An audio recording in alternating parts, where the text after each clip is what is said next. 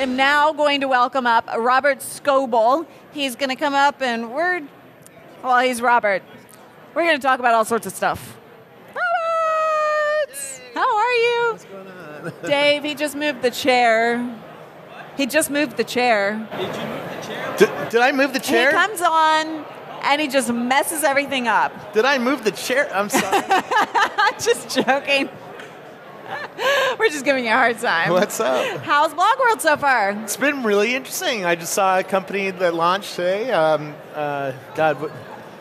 Overblog.com. Yeah. And I'm probably going to be moving my blog to it because I've changed my blog. I've been blogging for 11 years on Scobleizer.com. Oh my God, 11 years. I know, but the audiences have shifted to the social networks. And I'm finding that I am enjoying being in Google Plus or Facebook or Instagram or other places. The moment Twitter got big, my comments on my website, woo.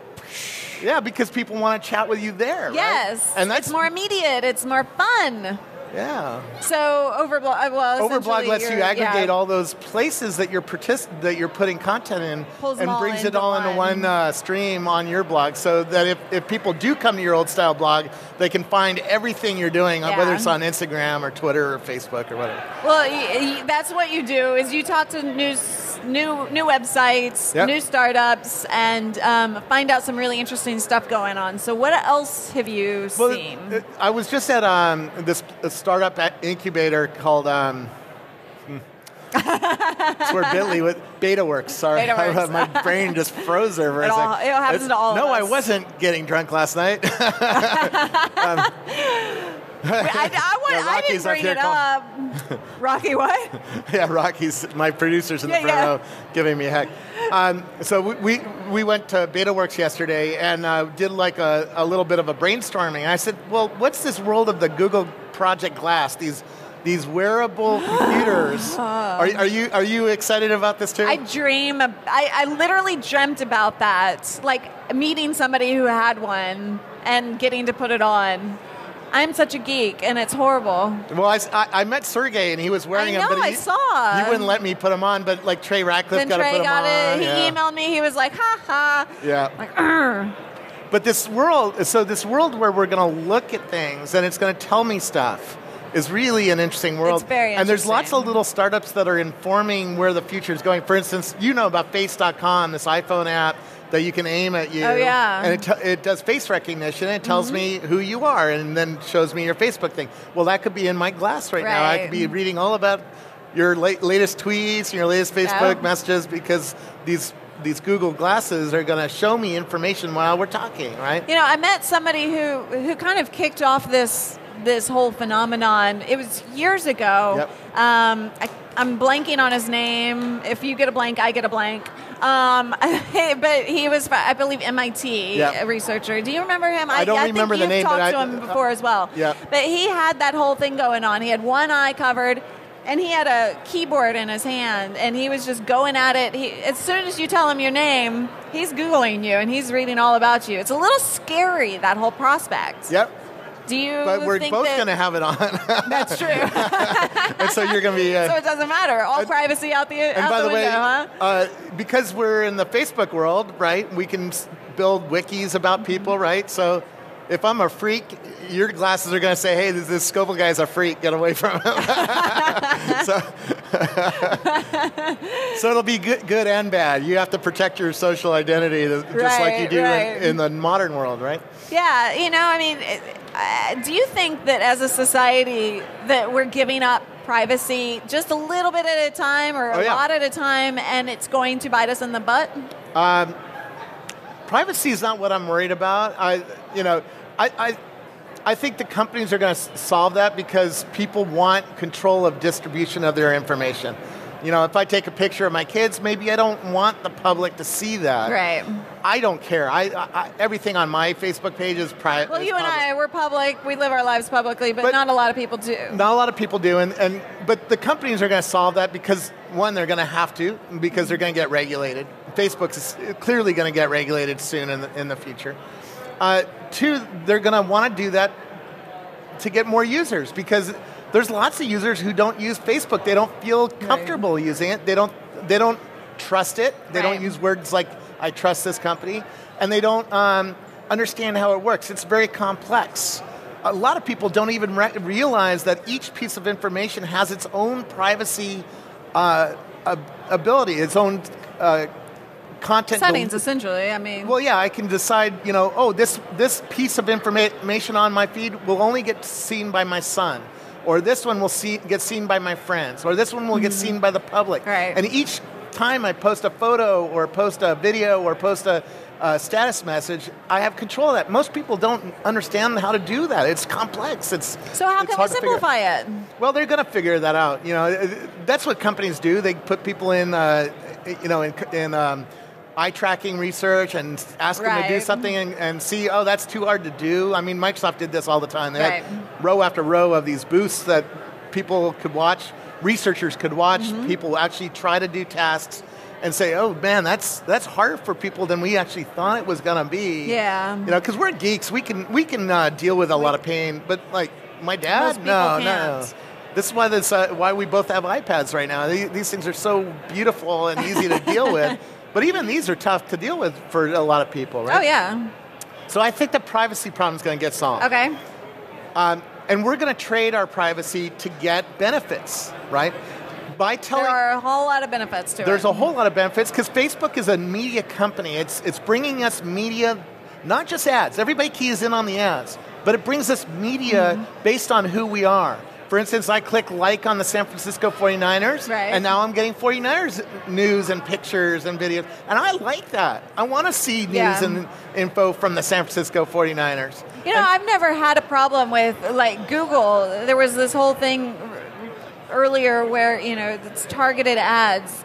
How dare people target ads to me? Well, to be honest, I don't want to see an ad or any information that isn't targeted to me because it's just a waste of my time. So I don't mind stuff like that at all. But this is way beyond ads. It's I realize that. I'm just saying, but even if I like so do most people, are they okay if I like the San Francisco 49ers, maybe an outline related company?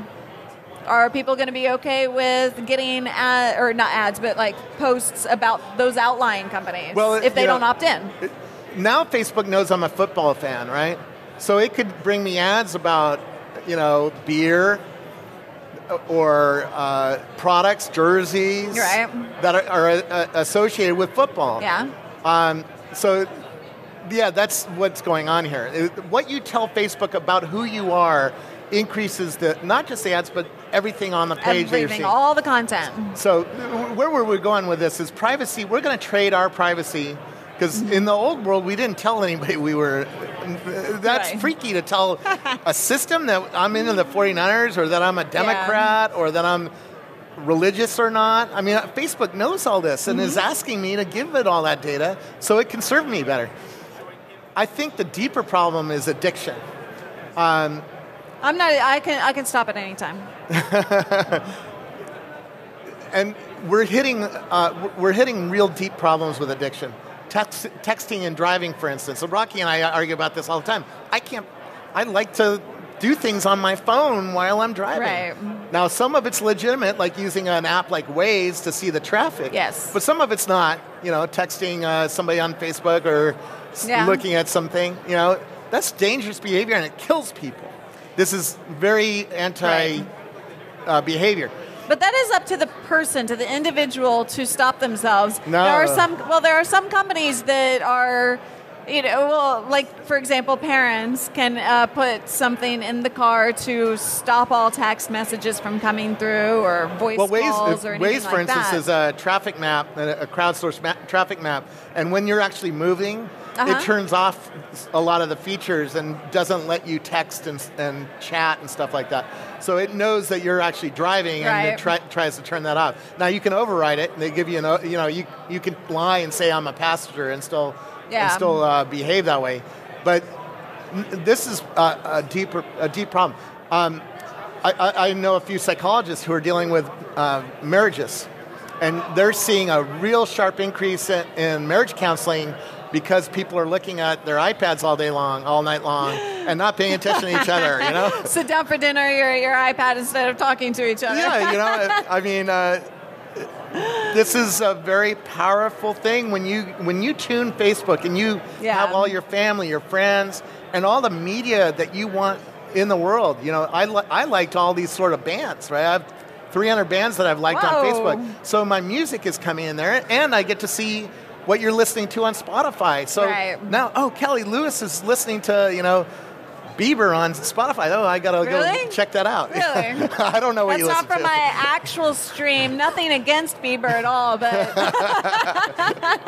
love you. But this is an addictive thing all night long. People are playing games. Yesterday, Airtime released, right? So now I can pull this up and start video chatting with random everyday people, you know, and start talking to people. And wow, I'm getting addicted more and more and more to this thing because it's bringing me things I like and want to interact with. You know? Right, but it's not just technology. As is your point, just to clarify a little bit, we're not getting addicted to technology. We're actually getting addicted to people. We're getting addicted to the conversation, to the emotional connection. Here's one people. Here I have 3,000 people here. So, and this is the problem. You're now competing with 3,000 people who are bringing me stuff on this screen. Right? And it's like we're seeing this happen at dinner, right? When we're out to dinner, we're like, oh, let's check Facebook real fast. A group of geeks will all be on their devices all at once. And now they make devices to charge your phone while you're at dinner so that you can have multiple devices charging at once so that everybody can continue to be on their phones. I have 3 Mophie packs just to make sure I never run out of battery. We're addicted, baby. We are. I can stop at any time, though. And unfortunately, I do have to stop with you. I love talking to you. You just wanted to check your Facebook. I know you. I know. I'm waiting for you to leave so I can do something over here. You guys can check all his stuff out at Scobleizer. Give every plug that you can within 30 seconds. Go. No, you named it, Scobleizer. I go around the world and interview tech startups and put those videos up on my YouTube channel. So subscribe to my YouTube channel. And you pretty much Scobleizer everywhere. If I get 1% of your followers, I'll be set for life. I think you're beating me out on Google Plus, aren't you? Not on YouTube, baby. Oh, okay. Thanks so much. Great to see you. Thanks. I'll chat with you later. Enjoy Blogworld.